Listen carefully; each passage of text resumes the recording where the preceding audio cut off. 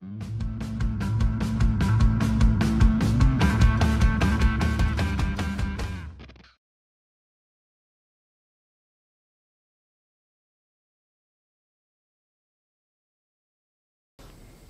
Gaylord, Meier Supply, LG Technical Trainer.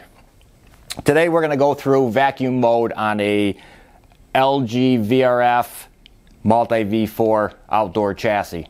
The process would be the same for the Multi V5. This allows us to open all the solenoids and EVs within the system, so it allows us to pull that refrigerant and recover that refrigerant without having any trapped within the system. So to put it in the vacuum mode, everything again is done through dip switch 5 at the outdoor unit, the master chassis. I'm going to go ahead, right or left toggle, service. I'm at service 1. I'm going to go to service 3, and now I'm going to hit the red button to confirm that setting. After I do that, you should hear and you should be able to see on your service tool all your indoor and outdoor EVs opening and your solenoids. So I press the button to confirm it, and we heard that click, all the solenoids engaging, opening up. Now this process should only be held for no more than 48 hours.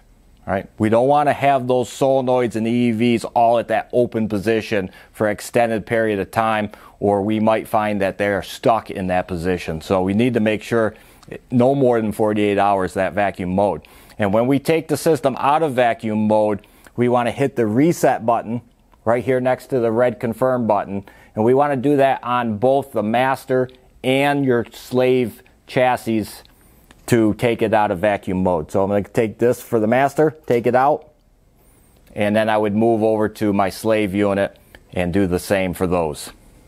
Or you can even cycle power at the disconnect, would be the same as hitting that reset button.